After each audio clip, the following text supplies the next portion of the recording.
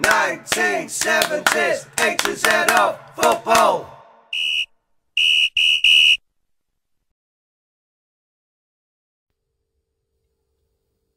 Bovril at the ready. Welcome to part 2 of A to Z of 70s football. Right, we're up to the letter H. Okay, the letter H, sadly, the scourge of society, the hooligan. Yes, I'll tell you what we'll do first. I did a bit of research. I looked at the word hooligan and where it came from, and it's said to have originated from an 1899 book called Hooligan Nights, which was a true story about an Irishman who lived in London. But it wasn't like all the other Irish people living in England at that time, because he had 2 jobs. Yeah, not only was a thief, but he was also a bouncer. So yeah, he was well above all the rest of his mates, wasn't he? So that's a little bit of an insight as to the word hooligan. So let's wade in, windmilling. It's the start of the 70s. It was bother boys, skinheads, Doc Martens, Crombies, scarves and badges, and in the early days, 100% white youths. Fighting, basically, anybody who didn't support who they did. And towards the back end of the 70s, there was a clash of not only culture, but of fashion. Yeah, the white-dominated skinhead gangs gave way to interracial firms from the larger multicultural cities and towns. And the Doc Martens and the Crombies were replaced by nice trainers, sports jumpers, your Pringles, and lovely, lovely jackets, snug as a bug. And, to top it all off, a much, much smarter hairdo, like the wedge. 9 out of 10 lads in the 80s walk around like that, flicking the fucking hair all over the place. The change, historically, it's been documented that some of the British clubs travelling to European games started raiding all the sports shops in Spain, Portugal, Italy, wherever they were going. And that's where all the new clobber came in. I'm going to do a more in-depth analysis of the 80s hooligan in the 80s episode. Alright, so, but basically, it started early 60s, late 50s, early 60s. Just angry men, you know what I mean? It happens. And it was basically a subculture and a scourge on the establishment.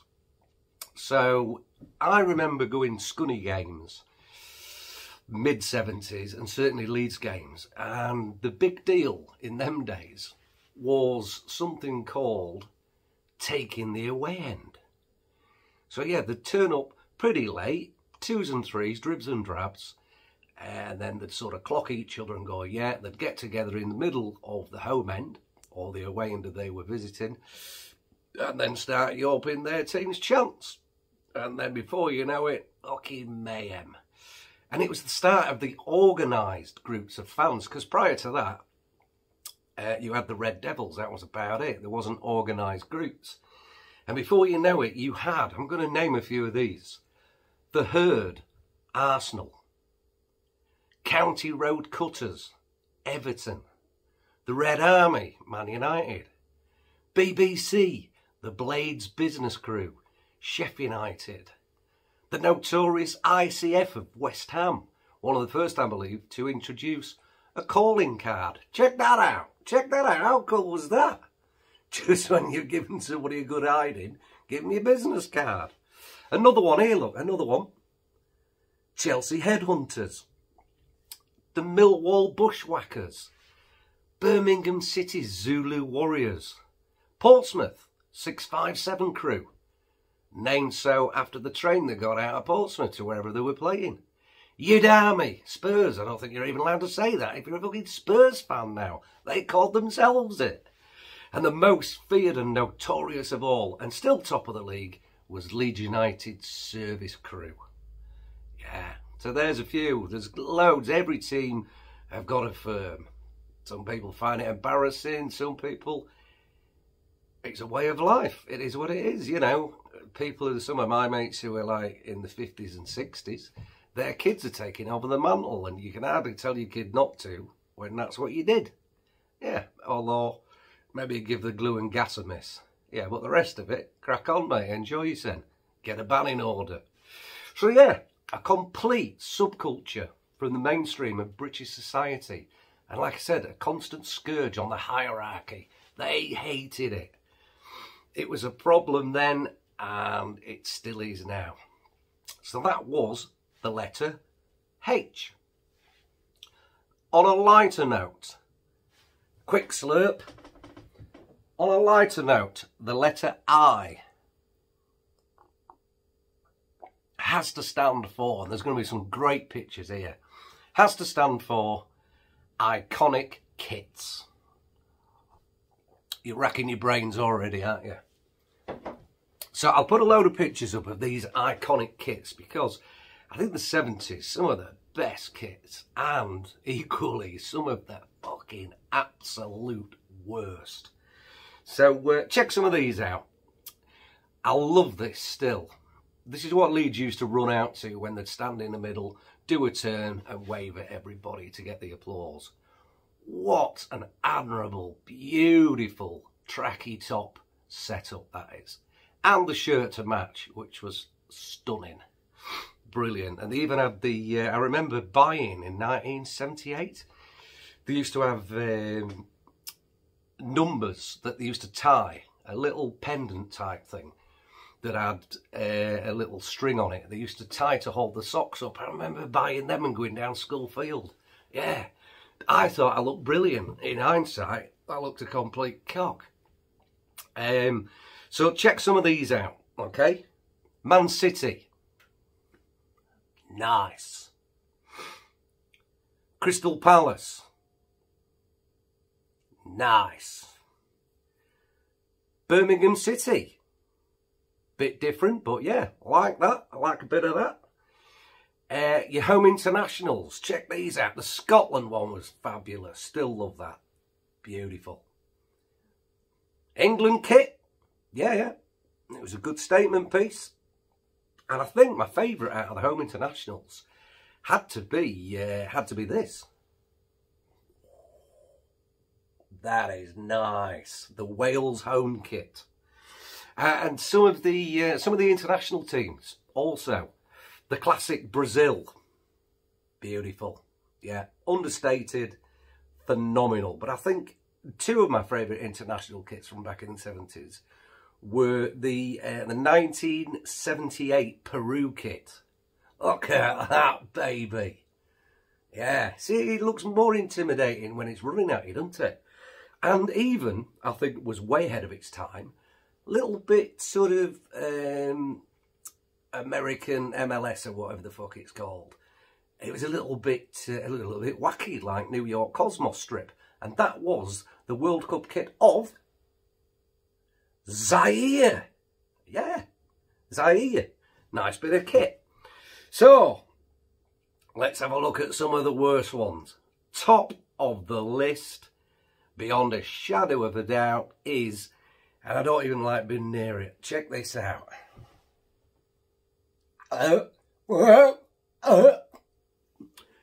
Coventry City's brown away kit. Fucking truly, astonishingly awful.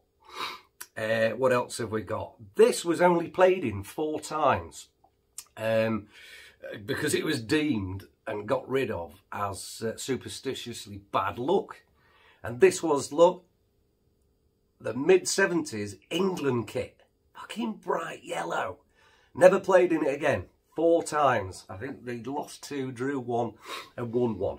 And it was deemed as unlucky. Lordy, lordy. What else have we got?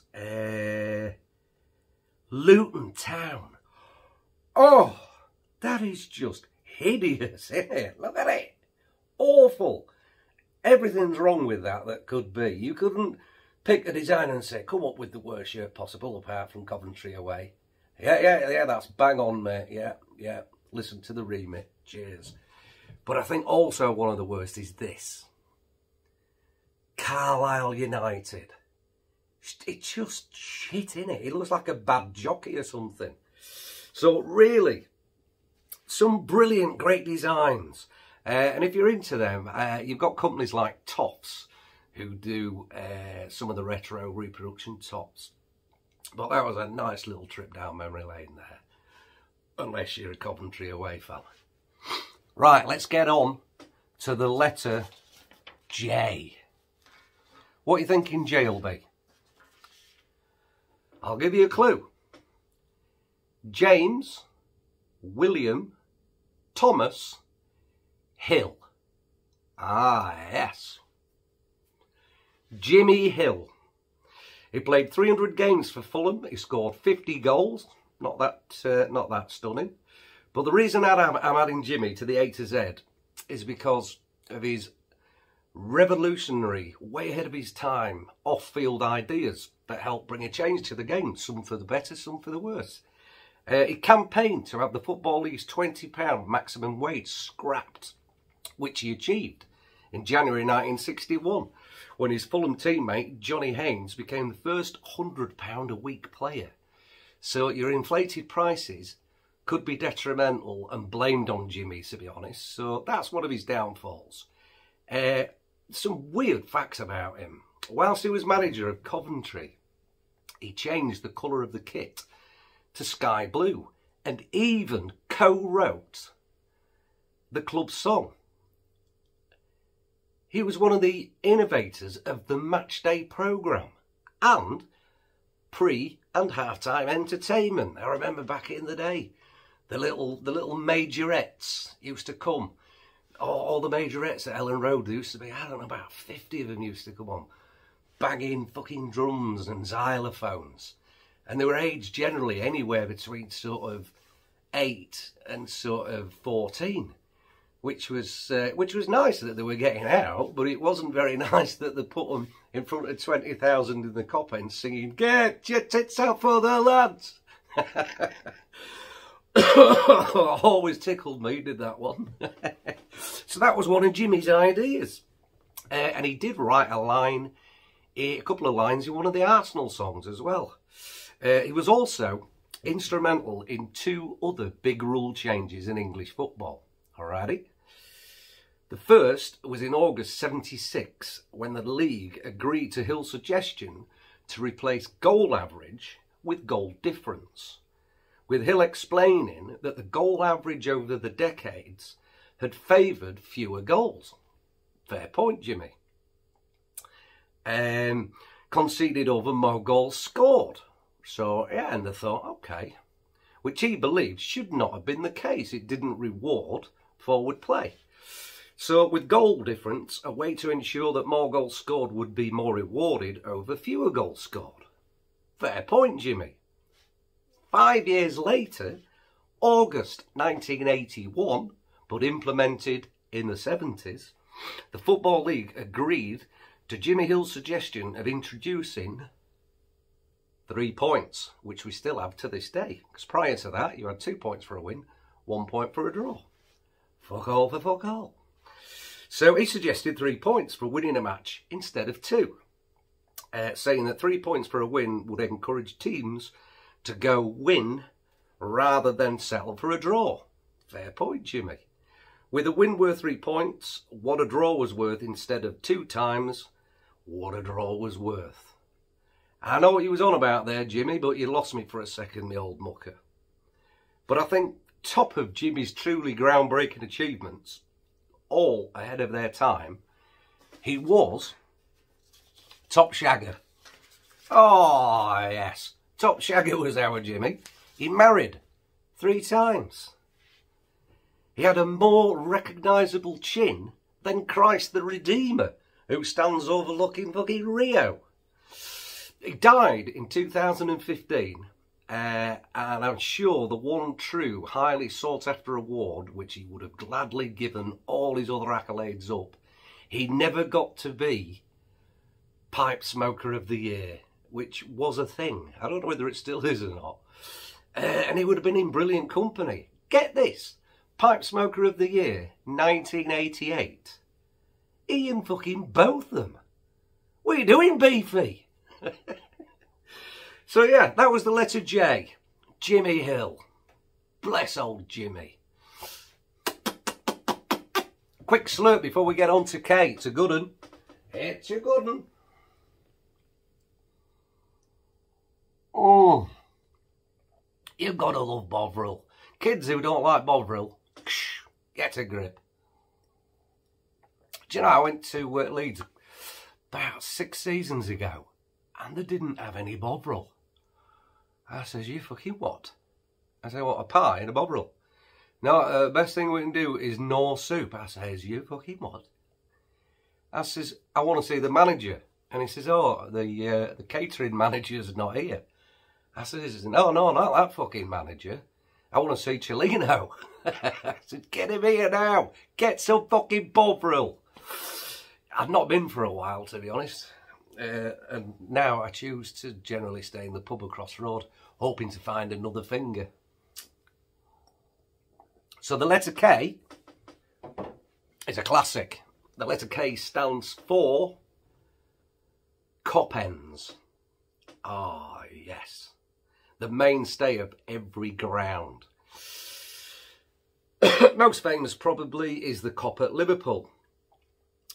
Famous for their singing in the 60s and the Cop sway. This is prior to everything obviously been all seated. The Gelded End at Leeds, as I mentioned earlier, getting up there and just been absolutely mesmerised by everything. Some other famous cops. The Holt End at Villa. The Old Main Road Kippax. Brilliant place Main Road was. Not a very inviting place to go to, but what a ground. I've been to there and I've been to the Etihad, and the Etihad is just a fucking soulless bin. Awful. Get back to Main Road, boys, where you belong. The cram-packed, sardine-esque marvel that was, wait for it, because not a lot of people know this one, and it was, at the time, probably more famous than Liverpool, if you lived in Scunthorpe. The Doncaster Road End, complete with its corrugated iron cafe at the back, which I think cafe is giving it possibly a little bit too much credit. It was a fucking shed with a kettle in. The Stretford End, the Clock End at Arsenal, Chelsea's Shed End, and so on and so on and so on. Every ground has won. Some more notorious than others, some famous, but every ground, every single ground has its own cop in some variation or other. So long may the congregation gather at the church and keep your cop ends. Alrighty. Long live the cops. Right, I'm going to go put kettle on and I'll be back in 5. Grab a drink. See you in a bit. 3, 2, 1. Back in the room. We're on the letter L. Now the letter L has to be Leeds and Liverpool when you're talking about 70s. There was a composite league drawn up of the Division 1 for the whole decade. No cups included, purely domestic league. And Liverpool pipped Leeds by only 42 points over 10 seasons. Arsenal came third, over 100 points behind. You've got to say it was all about Leeds and Liverpool. Yes, you had a little bit of Arsenal at the beginning, and latterly you had the emergence of Nottingham Forest. But generally it was Leeds, Liverpool, Leeds, Liverpool. Led in much by two of the game's most memorable managers in Shankly and Revie.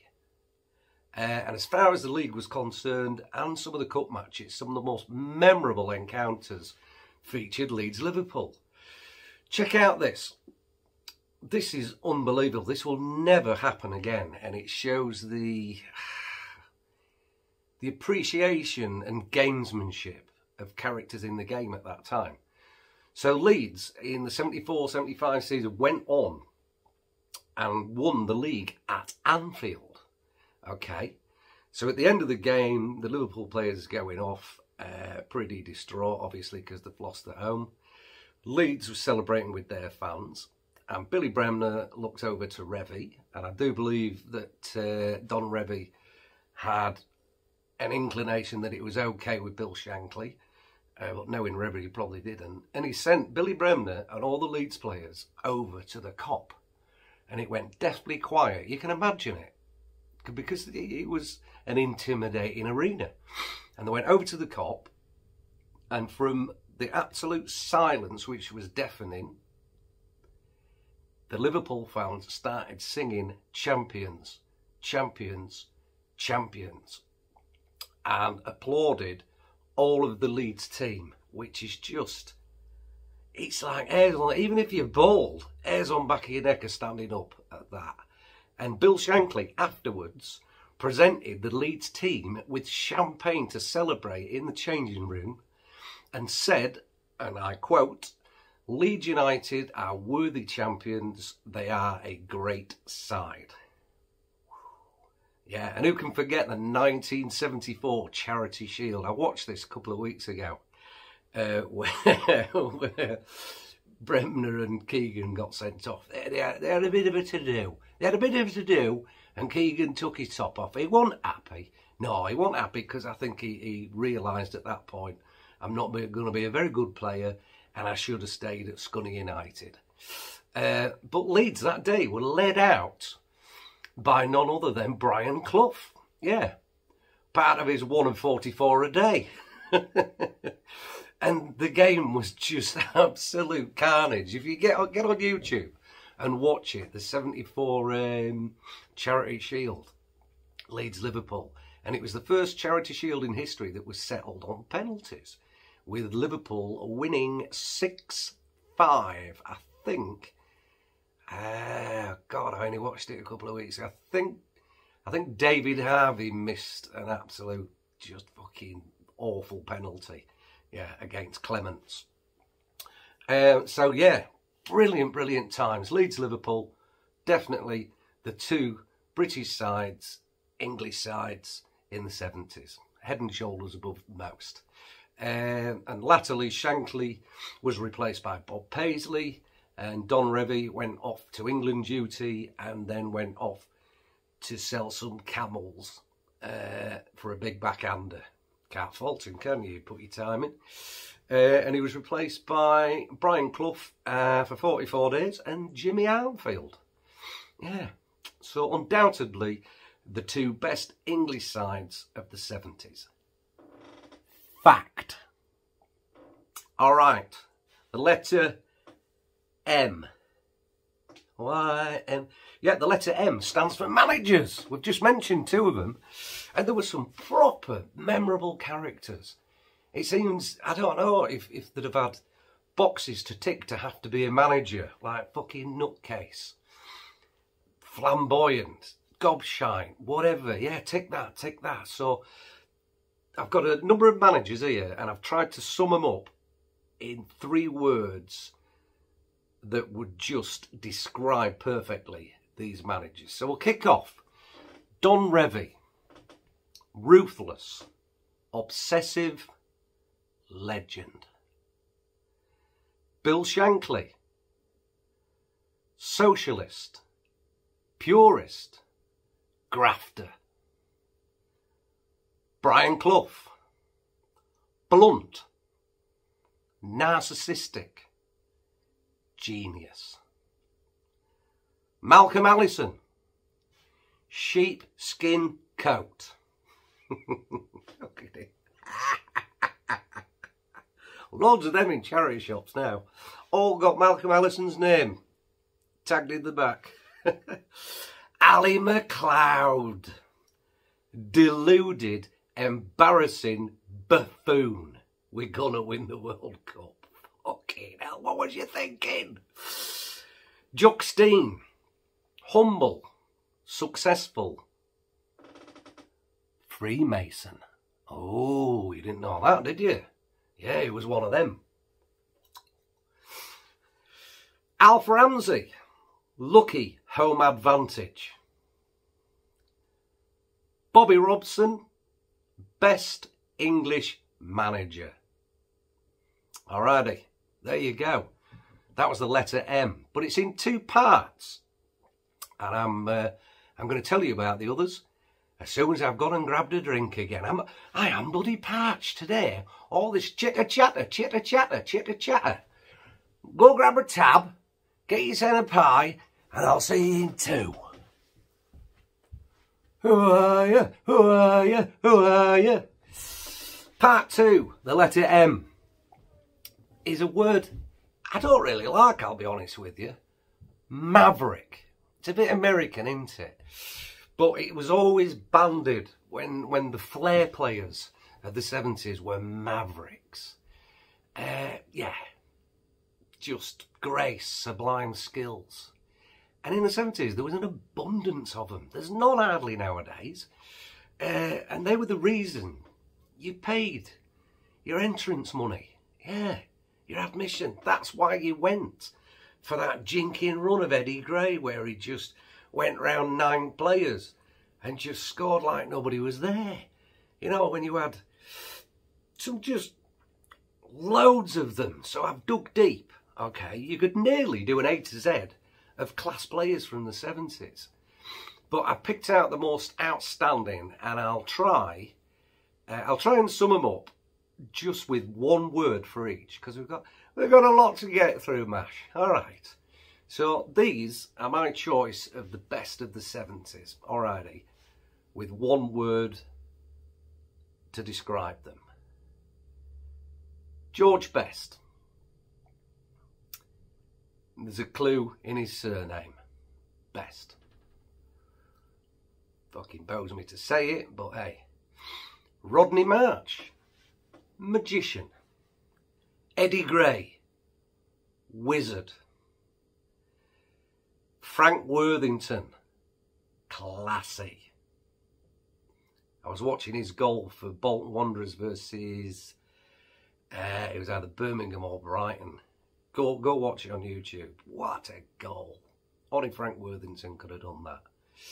Johan Cruyff. Genius. Stan Bowles. Entertainer. Jerry Francis. Controlled. Franz Beckenbauer. Kaiser. Johnny Giles. Conductor. Trevor Brooking. Masterful. Tony Curry. Showman. Oh, he was a class act. I was there when he scored the banana shot free kick. Oh, classy. Alan Hudson. Playmaker. Seriously, I could go on and on. And there's got to be something seriously wrong with the modern game where Jack cheating bastard Grealish is probably the more skillful player. Something has gone on in the FA to crush and stifle any kind of fucking flair that anybody has, seriously. Right, that's pretty much it for part 2. When we come back, it will be the letter N. And we're going to kick off with 1970s A to Z of football.